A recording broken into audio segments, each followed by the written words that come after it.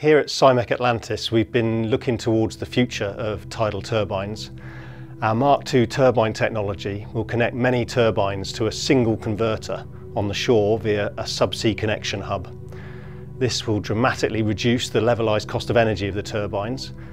For this technology to work, however, we must have a faster acting pitch system that is able to control the fluctuations of energy from the turbulent water flow. The pitching system is able to turn the blades from the feather to the fine angle.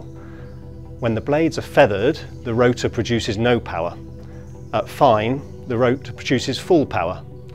In very high currents, the blades must pitch away from fine to ensure the generator is not overloaded. We were awarded an EU grant from the European Climate, Infrastructure and Environment Executive Agency as part of a call for projects associated with the sustainable blue economy. We completed the design of the pitch system in 2020, and together with our project partner Asturfeito, who are based in northern Spain, we're now reaching the end of the manufacturing period and will shortly be entering the assembly and testing phase. Today we are witnessing the factory acceptance testing of the actuator mechanism, a vital subsystem that connects the motors to the blades and allows the blade pitching action to take place. At Involution, we specialize in bespoke high-power density epicyclic gearboxes that are ideally suited to this application, where an actuator must be fitted inside a small, enclosed space. We have worked closely with Atlantis on previous main gearbox designs, and we are pleased to be involved on this 2 MW pitch system.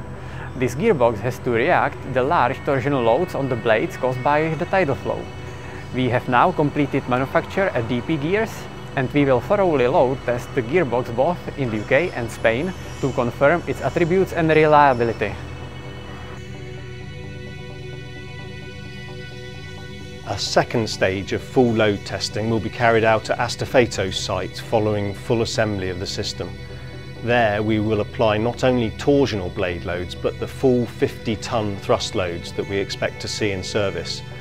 This has been technically challenging to achieve, and the first time Atlantis have attempted this in onshore testing, but the performance and reliability of the system is paramount to this subsea system.